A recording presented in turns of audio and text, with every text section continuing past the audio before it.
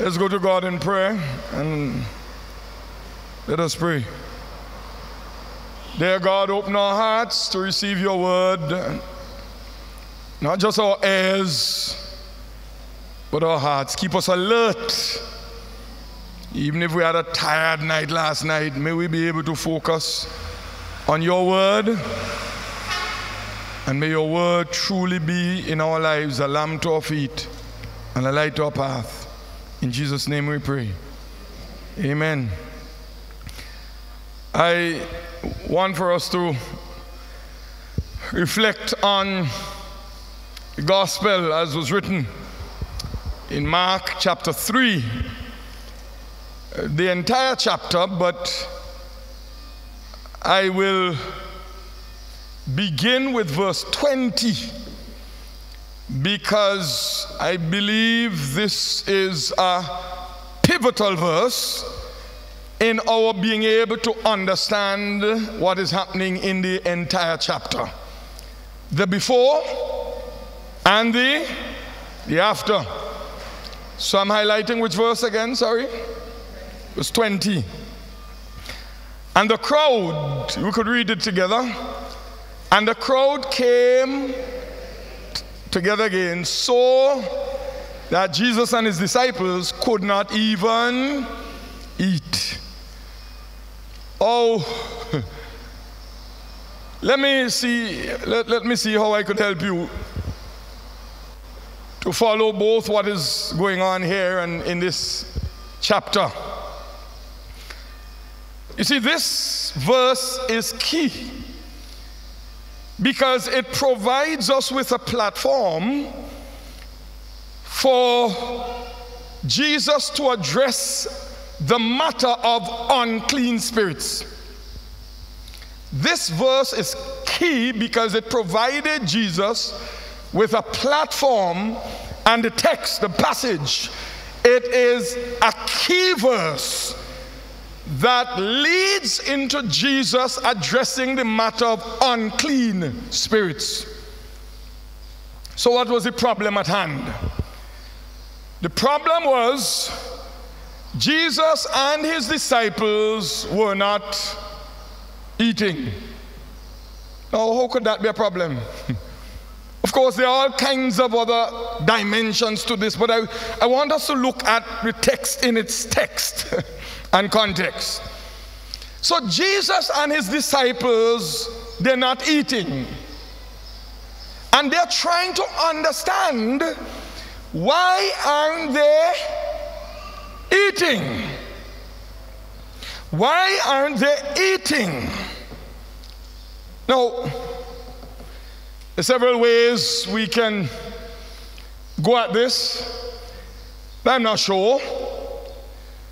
We could conclude that, bring back up the text there, verse 20, and if you follow what is going on before, we could conclude, reasonably so, that the crowd, and when you read the other verses, that, you know, there were so many persons to be healed and delivered, you could read it to say that the crowd and the demands and was so great. Jesus was in high gear, responding to the needs of the people, that he could not find time to eat. Now that's one logical way you could approach it, that he was so overwhelmed, as it were, meaning there's so many persons that came for Jesus to respond to their needs that he could not eat. Wow. Because it says the crowds came. So many people surrounded Jesus. And in fact, it says that Jesus saw how many persons were there. and was responding to both physical and spiritual need. That's one way of it. But another way of looking at it is not simply that Jesus was so crowded by the needs that he couldn't eat, but that their not eating was deliberate. Maybe something similar to Matthew chapter 4. Remember where Jesus went into the wilderness and he fasted as he prepared for ministry. So it could be that this was a deliberate experience of fasting. But whatever is the reason, it created some questions in people's minds. Why are they not eating? Are you following that? That was verse 20. And his family and others came up with what one may call a human, physical, natural explanation. So the people's assessment as to why Jesus wouldn't eat is what? Something is mentally wrong with him. The man can't be right in his mind. So for them, they came up with something of a physical, human, natural explanation. That he is out of his mind. How could you not eat? And the family seems to have bought into it. I could only conclude so because it says, when the family heard it, they went out to restrain him. You only go restrain the man if you think something wrong. Because the people were saying, right in the head. But the scribes were, and they presented themselves on several occasions as the authority in religion and things spiritual. So while the people said there's a physical explanation for it, the Pharisee says there's a spiritual explanation. Are you with me, the scribes? So what do the scribes say?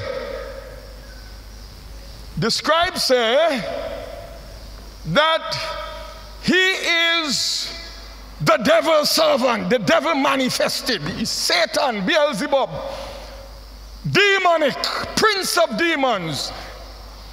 That's why he's able to do this. That he is a part of the realm of the wicked. Satan's servant and angels. That's where he gets this ability from and this power to do all that he's doing. They go on. Not just that he's not eating because of some demonic power, but that's why he's able to do what? Cast out demons.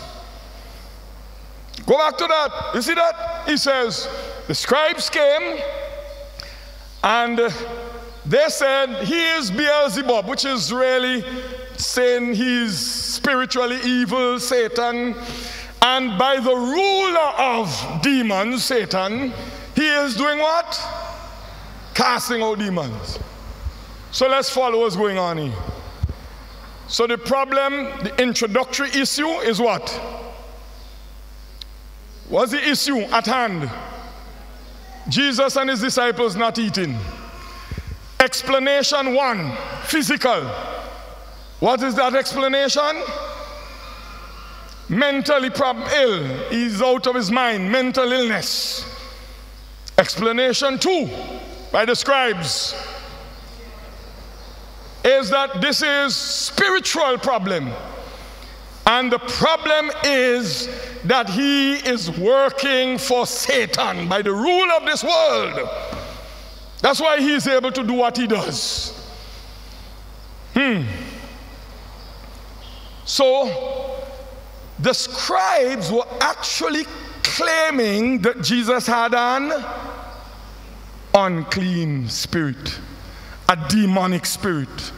And that's why if we jump down to the end of that, near the end of that chapter, verse 28 29, but mainly 30. Look at what it says in 30. For they said he has an... So imagine, they're accusing Jesus of being demonic. They're accusing Jesus of being evil and demonic. And they're saying, that which is in him, enabling to do what he does, causing him, motivating, empowering him to do what he does, is evil, satanic, and wicked.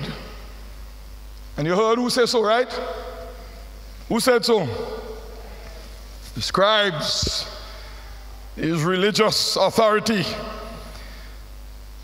So that's why later on Jesus said they were blaspheming against the Holy Spirit. Because they're saying, how could you call the Spirit at work in me demonic and evil? What craziness is this with these people? So Jesus responds by clarifying the matter. So remember, he's not eating. Some say it's a mental illness. The scribes say, no worries, because he's demonic and that's why he's even able to cast out demons. You all were wondering why he had power over demons? Because he's working for Satan. So Jesus responds. Jesus says, well, implied, you got it right, you know. The matter is not purely physical, but what you are seeing is correct. It is spiritual. Come on, talk to me. You hearing me? He says, but your analysis is flawed. He says, yes, the matter is spiritual, but this is not a demonic, ungodly, satanic spirit in me, but this is what? The Holy Spirit of God working in me. So I'm not working for Satan, I'm working against Satan, and by extension, of course, for the kingdom of God. Are you following that? That's why Jesus goes on and he says, come on, what you're saying don't make sense. A kingdom divided against itself wouldn't stand. A house divided against itself can't stand. Verse 26 goes on. He says, look, if Satan is fighting, in other words, if Satan is fighting against himself and is divided, then he cannot, and his. So let's apply that to what Jesus is saying.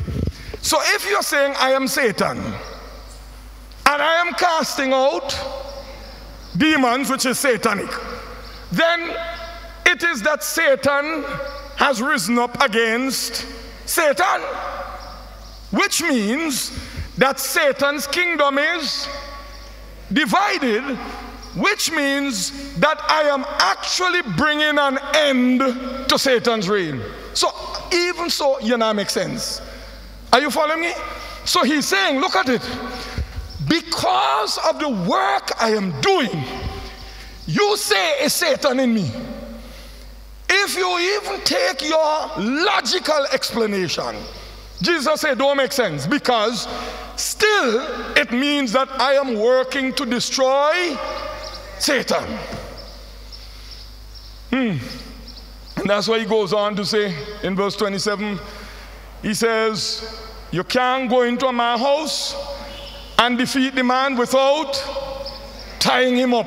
In other words, I could only be able to do what I'm doing if I have exercised some authority and power over Satan. Are you with me here? So Jesus is saying here that his ministry and what he has been doing is in opposition and in conflict with Satan. Let me say it again. Jesus is saying his ministry is in opposition to and in conflict with Satan. So Jesus is saying, I'm not working with Satan or for Satan. I am working against Satan. So he said, look, this is basically what he's saying, you know. It's like he's asking them rhetorical questions in this. Are people being delivered? You all tell me. That's what he's saying. Are people rejecting Satan's authority in their life? Are people turning away from sin as a result of my ministry? So let's be the crowd. Let's be the crowd as if Jesus were to ask. Are people being delivered from demonic influence in their lives? What the crowd says? Are people being delivered from the power of Satan in their lives? Are people rejecting sin and overcoming sin in their lives? You all are a real lukewarm crowd, boy. I expected some strong yesterday.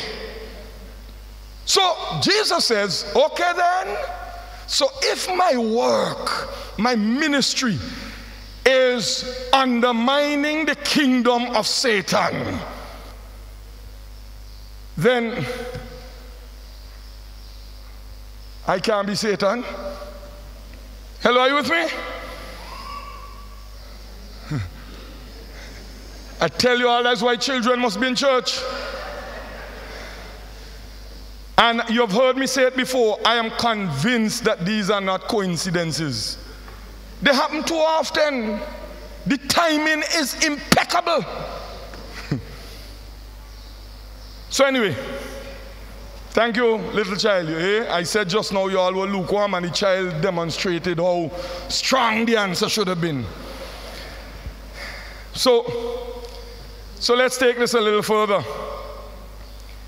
This debate is relevant because the truth is, no one sees the spirit that is at work in you. Tell me if you heard that.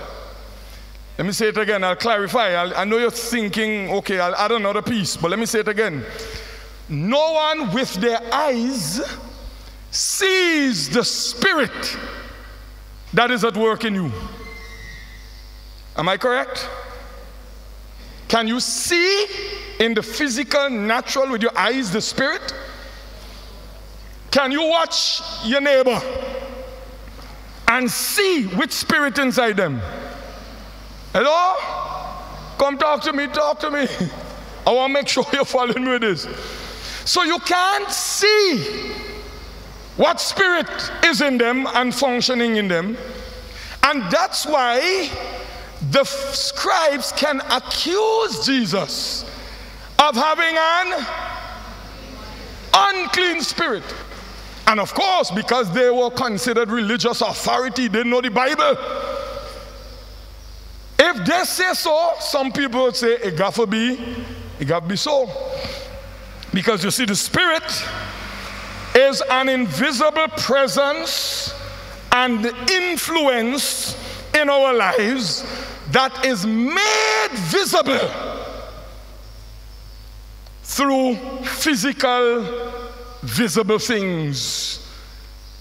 It is made known to us in our thoughts, because the kind of spirit at work in us will manifest itself in how we think.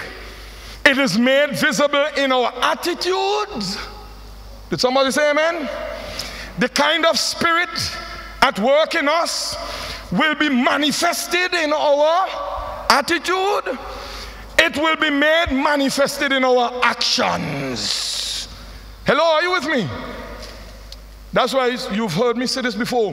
That's why, if you remember Jesus' baptism, when God was saying to the crowd that my spirit is in him, what did God do? What did God do? Send a dove The Holy Spirit wasn't the dove. Are you with me?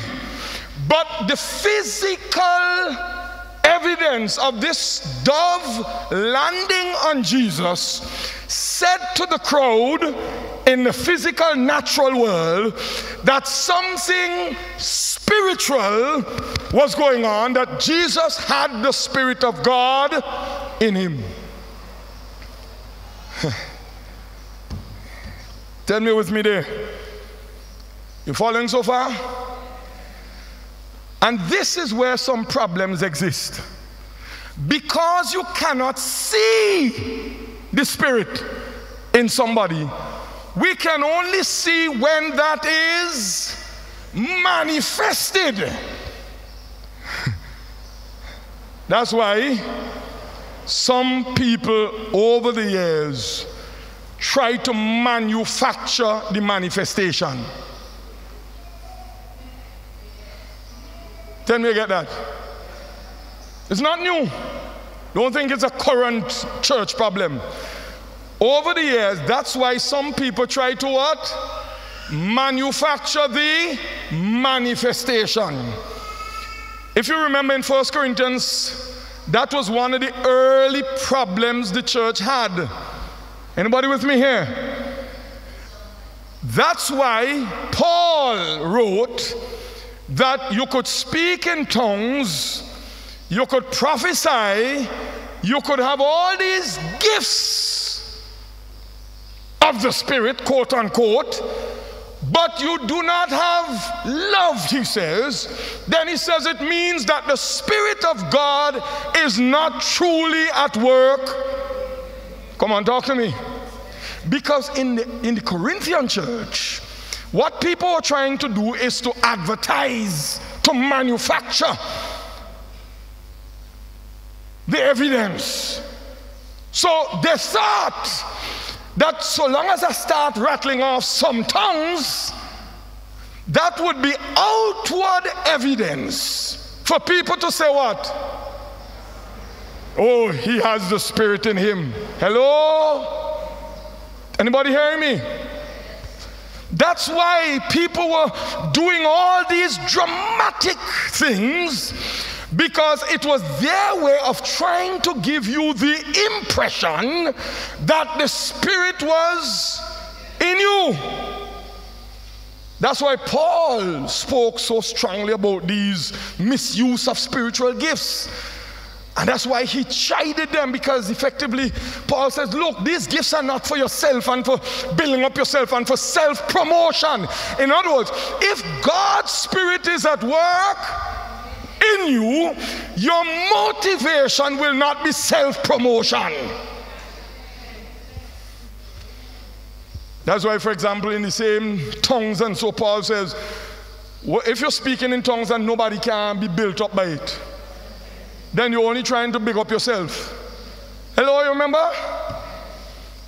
And that's why even today we see people trying to manufacture the manifestation. And I always say be careful, because what you see somebody do physically doesn't automatically mean the Spirit is at work in them. And so sometimes they're legitimate stories of the Spirit working, but there are also so many illegitimate stories where people are trying to make you think the Spirit is in them, and they start to shake, and they whoa, hey, and when we see, and then they may say and do certain things, and when you see certain things, you say, oh, the Spirit is at work. Well, maybe you have to ask, which Spirit? Hello, are you with me? And we are still today being easily misled by when we see somebody show certain physical signs, that of itself means the Spirit is in them. And more people who try to demonstrate that the Spirit is in them put on some postures and positions, and you see they take on an almost kind of holy posture, and they try their best, and some of them, they stink up their face and they close their eye in a way that the Spirit is moving in me.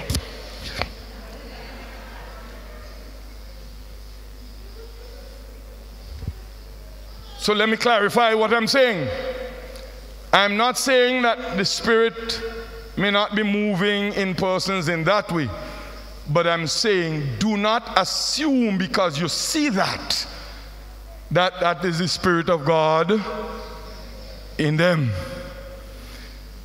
That's why in Matthew chapter 7 as well, where Jesus said, not everyone who says, Lord, Lord, shall enter the kingdom. He goes on to say, on that day, many will say, haven't we cast out demons in your name? Haven't we prophesied in your name? Haven't we done many deeds of power in your name? And then I will say, depart from me, I never knew you. You see, not because people say the things that sound good, mean that it is the Holy Spirit of God in them. Lord, Lord, are you with me? Lord, Lord, we'll come back to that. They know the right words to say. In other words, simply because you can talk good Christian language doesn't mean that it is God's Spirit at work in your life. Say amen for that now. Matthew 7, cast out demons, did many deeds of power. Not because you do miracles, and not because you do many things in the work of the Lord and the church, mean the Spirit of God is at work in you. You could be the hardest church worker, the most faithful church worker, and that does not say it's the Spirit of God working in you. You hear the passage? They said, didn't we do many deeds of power in your name? And Jesus would say in the next verse, I never knew you. Go away from me. You what? Wait. Let me go back to the verse before. This doesn't look right. These are who Jesus are calling evildoers. People who said, what? Lord, Lord. So they had good church language. Are you with me? You know you got French, English, Dutch, and church language. So they had good church language. It's the kind of people almost everything come out sound very spiritual. Then it says what? Didn't we prophesy? So, whether it is speaking into people's lives, anticipating future things or whatever it is, they did that. Didn't we cast out demons? Enabled deliverance in your name. And didn't we do many deeds of power? Come on, read that. That sound like wicked people? But look at the next verse. These people who said, Lord, Lord, who prophesied, cast out demons, and did many deeds of power in using God's name, Jesus says, I never knew you, you evildoers. Which means he's saying the Spirit that was at work when you were doing all this good work was not the Spirit of God. Anybody hearing that? But instead, if you're evildoers, it means this is who the Pharisees and scribes should have said is Beelzebul. Hello, are you with me? Jesus said they were evildoers. Wow. Imagine doing all that nice, good church stuff and still be called an evildoer. Hello? Hello?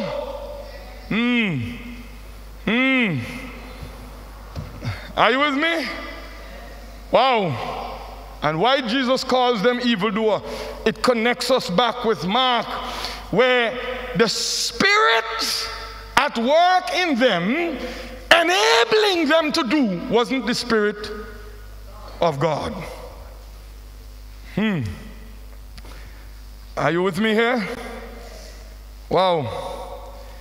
You see why? Because look at what Jesus says in this passage there.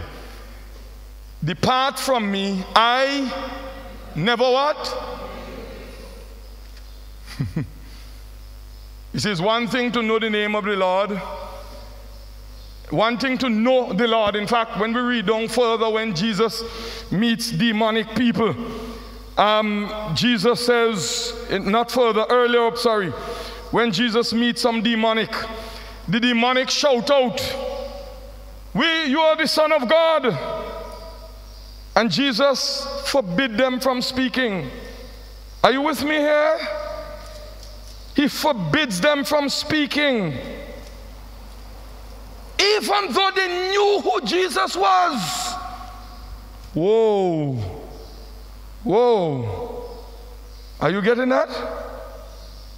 You sure you get that? That is in verse 10 and 11. Sorry, verse 11. Whenever the unclean spirits, you hear what spirits they were? What spirits were there? Unclean, ungodly spirits. Whenever they saw Jesus, verse 11 in Mark 3, it says, they fell down before him and they shouted, you are the Son. They knew Jesus. Whoa. Matthew 7 we just read. They knew the name of Jesus. So now because you know Jesus means Jesus know you. Hello. And a relationship is not just who you know, but it's who know you too. So Jesus in Matthew says, they were doing all these great things. They knew who I was, but we had no relationship. Come on, there are a lot of people who are doing great church work in the name of the Lord, but have no. Come on, let me take that again. There are a lot of people who are working hard in the church, doing good things in the church, but have no. They know the name of Jesus. They know he's the Son of God. They know he came to save, but he has not saved them. There are a number of persons who are working in the life of the church and in our world, calling on the name of God, but don't truly have a relationship with God. That's why Jesus could say, depart from me, I don't know you.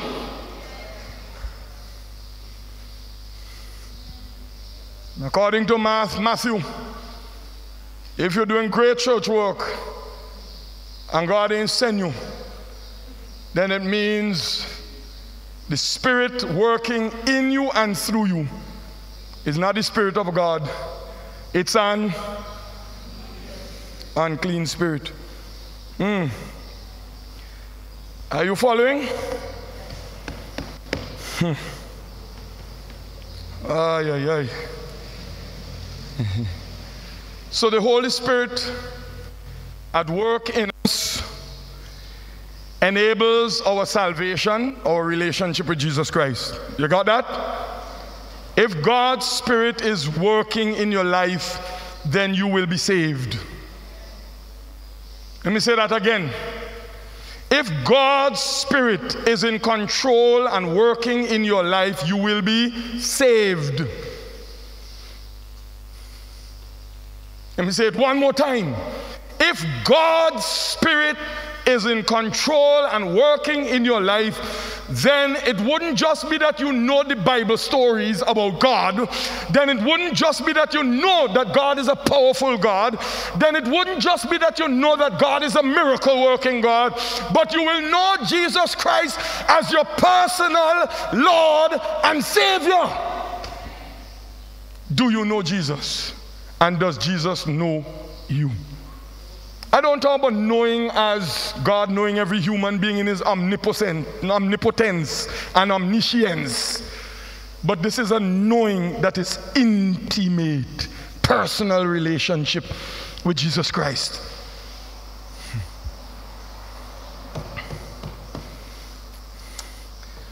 So let's take this a little further.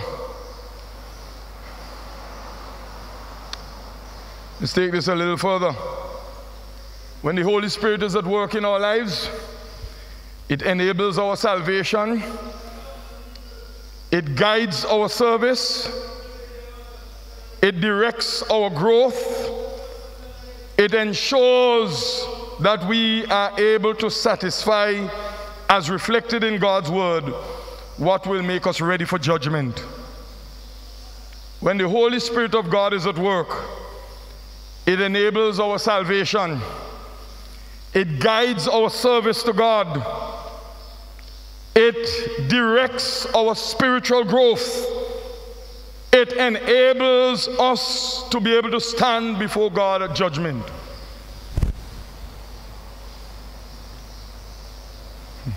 Is the question you have to ask. We all have to ask. What spirit is at work in your life? What spirit is at work in your life? So here in this chapter, Jesus makes the point that the work of the Holy Spirit advances the kingdom of God and undermines the kingdom of Satan.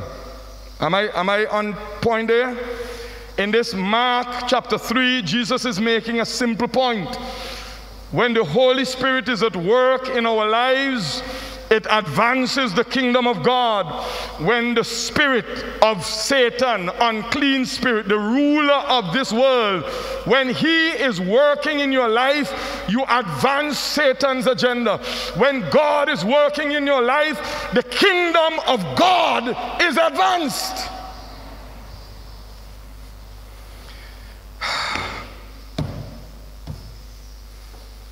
So,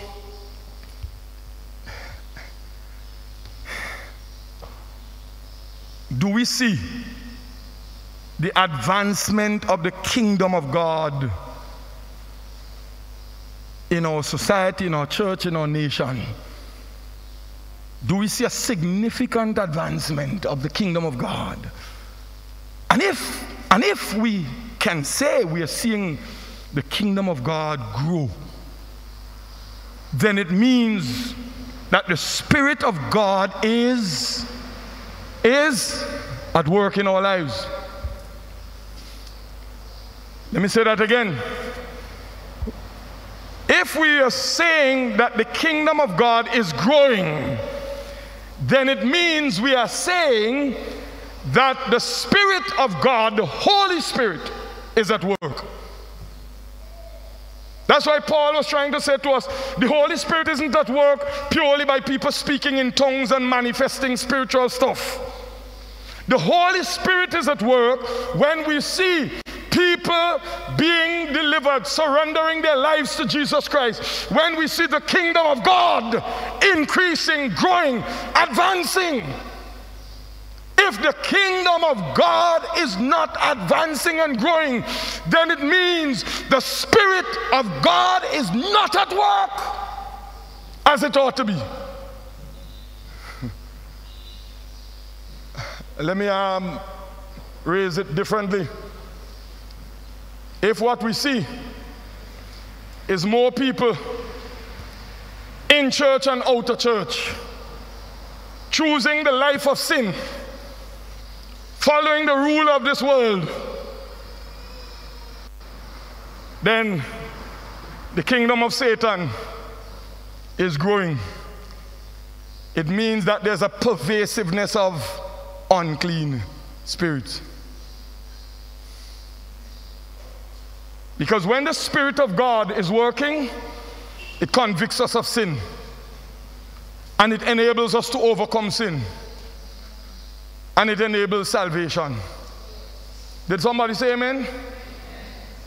And if in our lives, both personal and collective, we are not seeing an overcoming and a rejection of sin, if in our lives we are not hearing people being saved, surrendering their lives to Jesus Christ, then the Spirit that is working can be the Holy Spirit.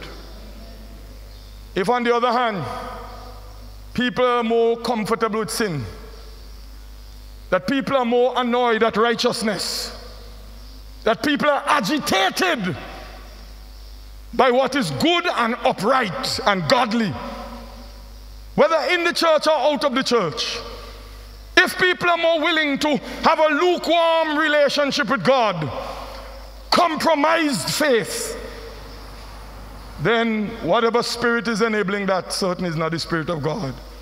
And Jesus said it's a what? So let me ask, what spirit is at work in you?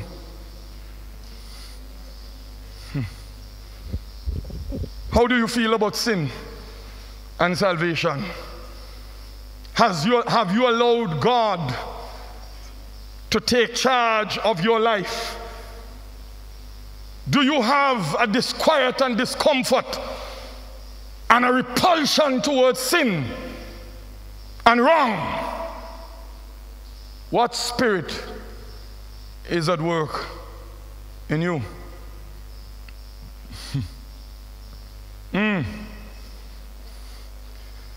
Just before I continue, create in me a clean heart, O God, and renew a right spirit within me. Create in me a clean heart, O God, and renew a right spirit within me. Cast me not away from your presence, O Lord, and take Holy Spirit from me. Restore unto me the joy of your salvation, and renew a right spirit within me.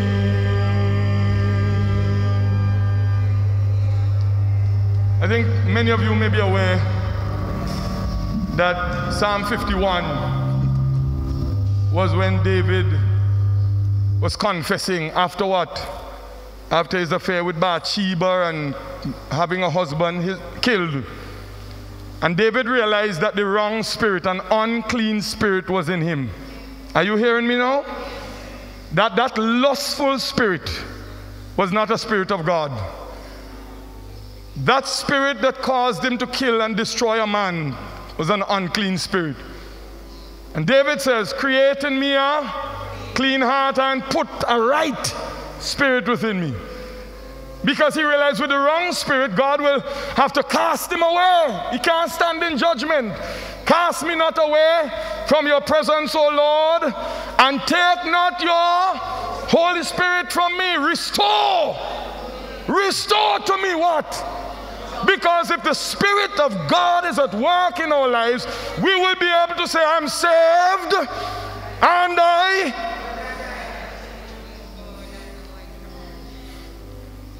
So let me ask the question again. You see, this stuff, we don't like it. But it's important that we ask ourselves the question, what spirit is at work in you? And I'm making the point, I don't want you to miss it, because Jesus is clear here. Not because you're doing good things mean it's the Spirit of God at work. When the Spirit of God is working in your life,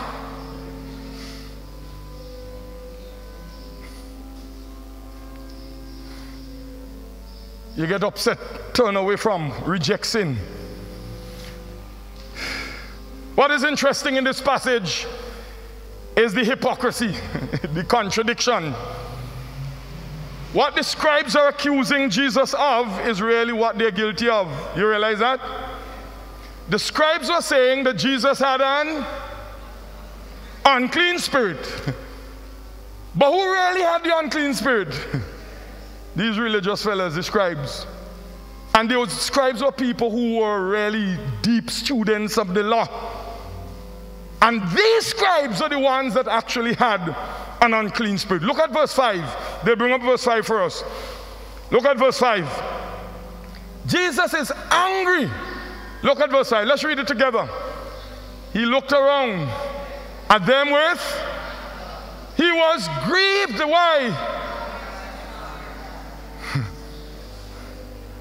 He was grieved at their stubbornness.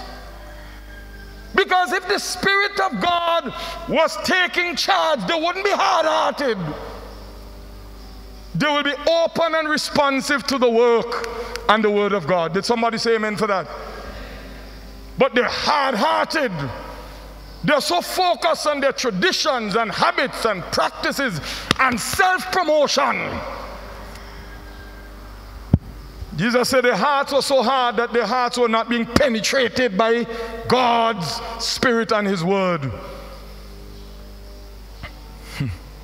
That's why in 29 he says they will meet eternal damnation because they're blaspheming against the Spirit.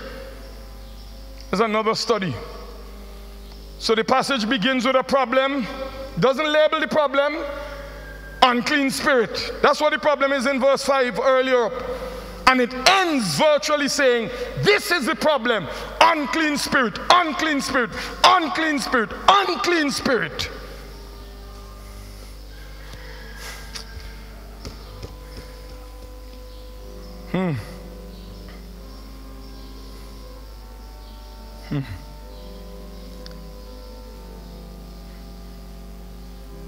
Unclean spirit, spirit subjected to Satan, the ruler of this world. It doesn't advance the kingdom of God, but it works against it.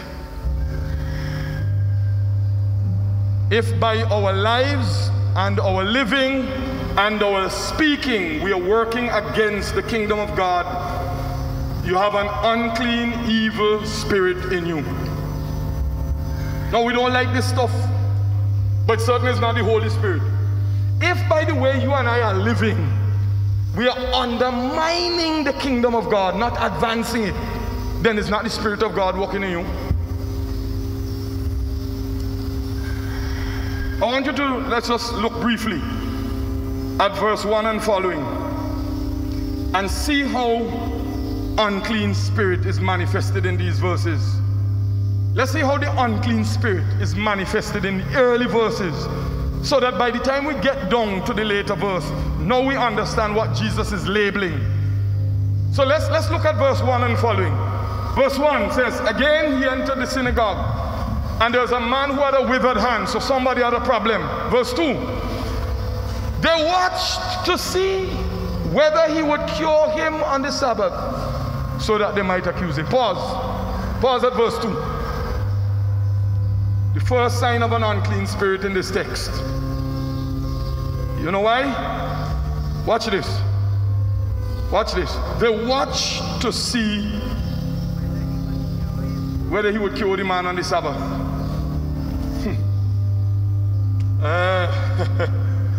Oh, Lord of mercy.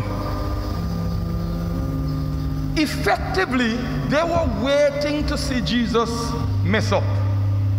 Anybody with me? They were waiting to see Jesus fail. They were hoping that to heal the man on the Sabbath was wrong, and they were waiting to see if he would go wrong. Hello, are you with me? Come on, you hearing that? In other words, the unclean spirit wants to see other people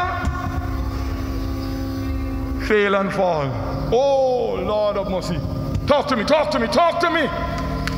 The unclean spirit waits and wants to see the next person fall.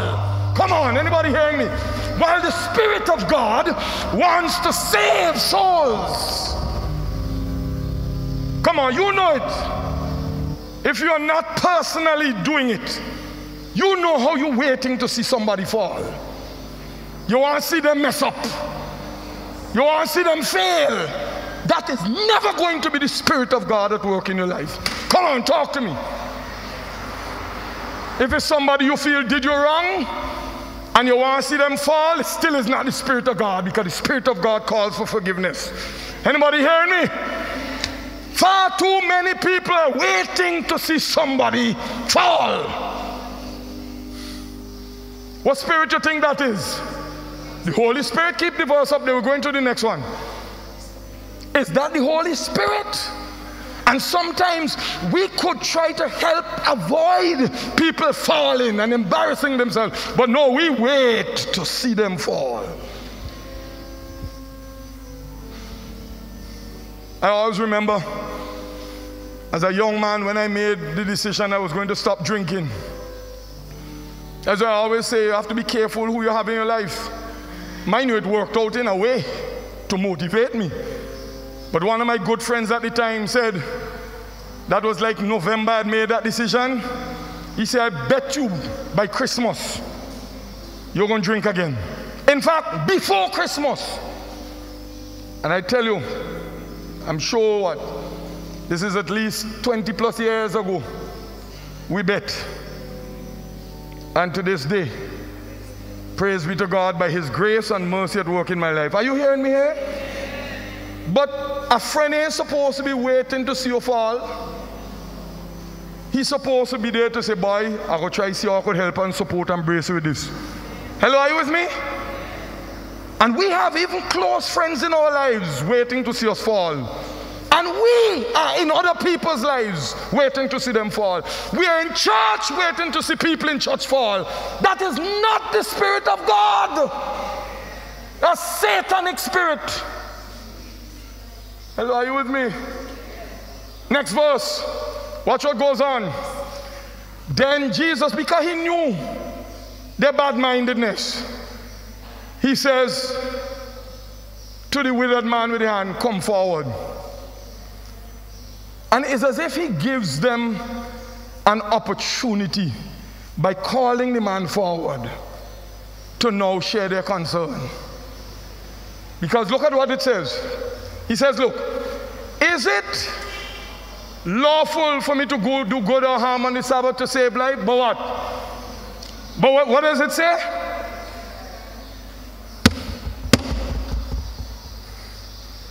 That's why sometimes you hear me talk about the underground movement in church and society. They had an opportunity, am I correct, to share their concern, to try to make sure if there was any misunderstanding, it was cleared up. They had an opportunity in the event that Jesus was going to act wrongly to help to share their concern so He could act rightly. Am I correct? They had an opportunity, if in fact Jesus was going to be wrong, to heal on the Sabbath. Here is the moment to raise their concern. But no, you notice what happened? The underground movement, they would whisper among themselves and wait to see you fail rather than try to help to keep you standing. Anybody hearing me?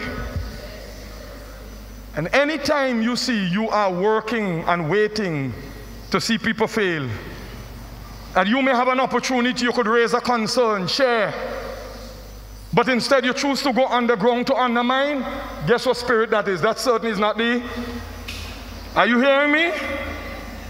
That's not the Holy Spirit. And this is not just a church problem. This is a national problem, a global problem.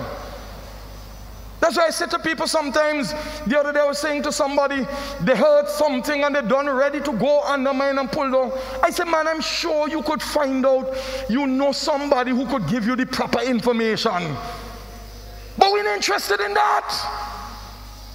If somebody says something about mother and it's sweet and it pulled down mother, we come in church with mother and could come and say, but mother, I heard this. Some mother could clarify, but we remain silent. Come on, talk to me. We go underground, we post it, we share it, we spread it.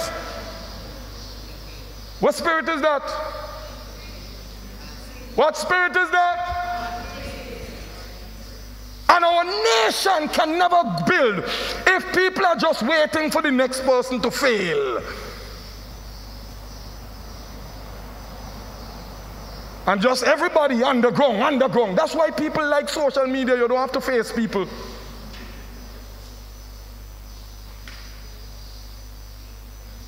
When the Holy Spirit is at work, we try to do what? build up. The unclean spirit in the church, out of the church, undermines. Don't be part of no underground movement. People who come in and bring comments to you and make sure, ask them, you go talk to the woman. Don't take the sweetness and carry it to somebody else. Did you go talk to them? Hello, say amen, church. Are you hearing me? So many times we could help to save somebody, build up somebody. But instead we go underground. Hey, Jesus, come. If you have a problem, tell me now. That's what Jesus says. But what he said there? They remain silent. The same people who later on go and say, Jesus has an... Jesus said, look, effectively, who is working to advance the kingdom of God? Me or you? Who is working to advance the kingdom of God? Me or you? Who rejects sin and evil and deception? Me or you? Who is working to build up the church and the nation? Me or you? Who is working to build people's lives up? Me or you? That's what Jesus said to them. So I ask the question again. What spirit is at work in you? There's more, but I'll stop in there. I ask the question again. What spirit is at work in you? If it is the Holy Spirit, you'll be saved. You'll be trying to grow in Christ. You'll be growing in Christ. Because the Holy Spirit will be pruning you. If it's the Holy Spirit, you will be contributing to the kingdom of God growing. You will be helping other people to know Jesus Christ. You will be demonstrating by your life the love of God in Christ. If it's the Holy Spirit. If it's the Holy Spirit, you will be changed. And people around you will be influenced by you for change for God. Is the Holy Spirit at work in you? Yes, you may have all kind of fancy gifts. You may have gifts of dreams, and you may see visions. You may be able to prophesy and speak in tongues. But the gifts, talents, and abilities, whether they're spiritual gifts or other gifts that we don't count as spiritual, even though they are, because they come from God. Or are you of the kind who, rather than working against sin, you're working to promote sin? You're encouraging sin. You're part of the underground movement, watching to see other people fall. Come on, you know it. Are you the kind of person when mother comes home and mother tell you, I was in church this morning, you know, and we were talking about the Holy Spirit, and mother say, you know, I really was reflecting on me. You bothering with he? It's not me, it's the Bible. Hello, are you with me? What kind of spirit is that? That's certainly not the Holy Spirit walking there. Hello? What spirit is at work in you? You could be a good person, you know, but with a bad spirit. Anybody hearing that? You could be a hard church worker, faithful worshiper, but with a bad spirit, an unclean spirit. So let's end with the song again. Brother B. Create in me a clean heart, O God, and renew a right spirit. And when we sing, if you want to stand, I'll leave it up to you. If this is a prayer that you feel you want to take personally and make a commitment, Lord, make sure the right spirit is in me. Feel free to stand as we sing.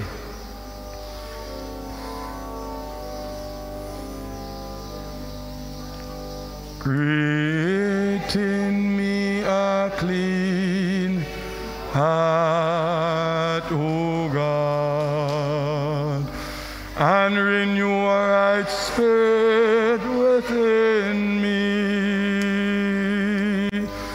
Create in me a clean heart, O God, and renew a right spirit within me. Cast me not away from thy presence, O Lord, and take not your Holy Spirit from me. Restore unto me the joy of your salvation, and renew a right spirit within. Just before we sing again, you see, this for me is the great thing. David and Jesus' ministry tells us that even when unhealthy spirit, when unclean spirit is at work in us, we can be delivered. God can put a right spirit in us. Don't feel that we don't have a choice, we just have to continue where we're going. That's the wonderful thing. Jesus' whole ministry was a ministry that brought people to experience the Holy Spirit working their life, saving them, delivering them, renewing them. This idea that we feel we have to be under the power of sin and Satan, that's an unclean spirit working in your mind. That if the Spirit of God is at work, if you allow God to, He could take that bad spirit and put the right spirit in you. And let me tell you, if right now you're thinking, boy, no, I didn't think I could make that's an unclean spirit thinking there. Because when the Holy Spirit of God is at work, it reminds us that we can do all things, not in our own strength, but through Christ, who gives us the strength. So don't feel because, you may realize that the way you've been living your life hasn't really advanced the kingdom of God, and that there's an unclean spirit, and the unclean spirits are in your life, and you don't feel so bewildered that you say, well, oh Lord of mercy, I'm done, doomed. No, that's the good news. Jesus' whole ministry, every individual who was saved used to be allowing the unclean spirit to govern and rule their life. And as one songwriter says, there is no secret what God can do. What He has done for others, He can do for you. So we sing one more time, create in me a clean heart. Create in me a clean heart, O Lord, and renew a right spirit within me. Create in me a clean heart, O Lord, and renew a right spirit within me. Cast me not away from your presence, O Lord, and take not your Holy Spirit from me. Restore unto me the joy of your salvation, and renew a right spirit within. Cast me not away from your presence, O Lord, and take not your Holy Spirit from me. Restore unto me the joy of your salvation, and renew a right spirit within me. And and renew a right spirit within me. One more time, and renew a right spirit within me.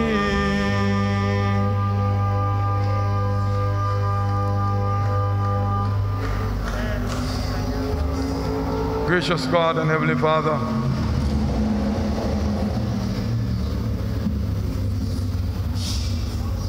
your presence brings healing,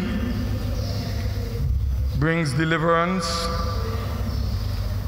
brings victory over sin and Satan. Gracious God and Heavenly Father,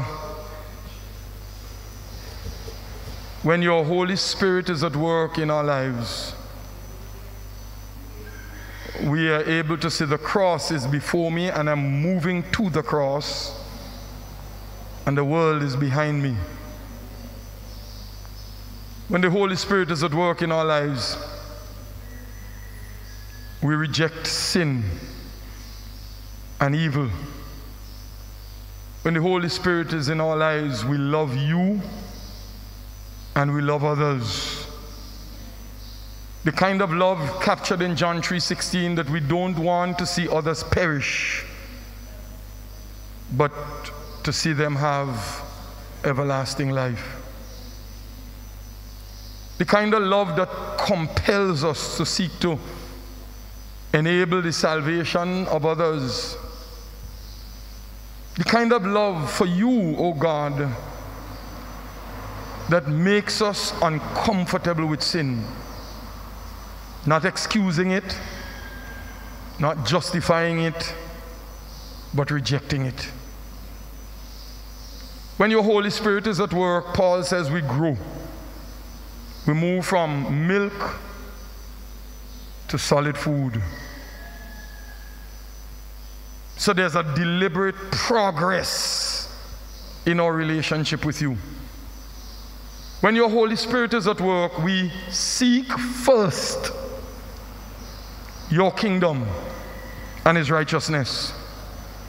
And everything else of importance will come after. When your Holy Spirit is at work, we say, have thine own way, Lord, have thine own way. I am the potter, you are the clay.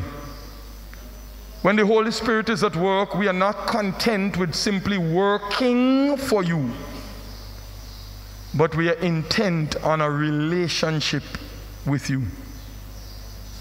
When the Holy Spirit is at work, we understand the importance of saying, my Jesus, I love thee, I know thou art mine. If ever I love thee, my Jesus, it's now. When the Holy Spirit is at work, people around us are inspired, are challenged, are encouraged towards righteousness. So, dear God, cast us not away from your presence, and take not your Holy Spirit from us, but restore unto each and every one of us the joy of knowing you as our personal Lord and Savior. And give us the Holy Spirit. Renew that right spirit in us. God, maybe for some of us, we are like David, we lost our way. And we have allowed unclean spirits to rule. So today we say, Lord, I find my way back to you. So God, I pray that your Holy Spirit will fall afresh on each person standing, first of all, as they stand saying, renew a right spirit within me. I pray, oh God, your Holy Spirit will work in their lives in a very profound and powerful way, that through them your kingdom will be advanced. Through this church, beyond this church, in this nation. Gracious God and Heavenly Father, I pray that your Spirit will so fall on them that as a result of their lives in you and ministry for you, people experience physical, spiritual healing, deliverance. People will come to know you as their Lord and Savior. People reject the reign and rule of Satan. God, we pray that you will build a hedge around them, because we are mindful that whenever the Spirit is at work, seeking to capture territory, Satan doesn't just surrender it. And that's why Paul says we wrestle. And so, God, we pray that as they wrestle against the kingdom of darkness, that they will depend and trust in you for the victory. Because it still is true that Jesus is stronger than Satan and sin. Satan to Jesus must bow. Therefore I triumph without and within. Jesus saves me now. God, for the rest of us in this church, all of us in this church, I pray that your Spirit will rule in all our lives. Even those who have not stood up, oh God, I pray that they'll be convicted by your word and by your Spirit, and that even so they too will recognize where they have lost their way or are on the wrong path, and be able to say, renew, put a right spirit in me, oh God. God, may your Holy Spirit reign in this church and in all our lives. Spirit of the living God, fall afresh on all of us. In Jesus' name we pray. Shall we all stand as we sing one more time? Cast